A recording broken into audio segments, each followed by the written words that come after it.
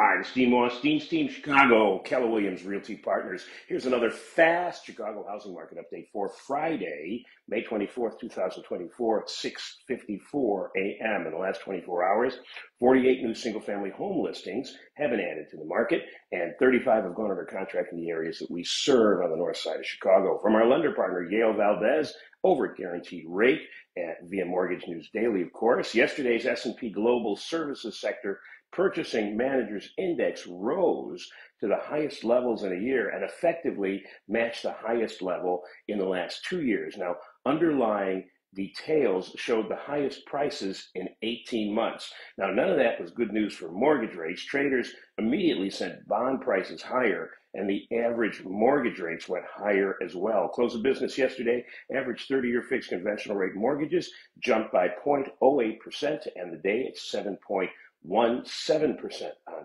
average. For the latest real estate trends and estimate of your home equity, contact our team today for up-to-date mortgage rates in your situation, and to apply online, contact Yale at Guaranteed Rate. To reach either me or Yale, a comment below. One of us will get back to you promptly. Have an incredible Memorial Day holiday weekend. We'll see you on Tuesday.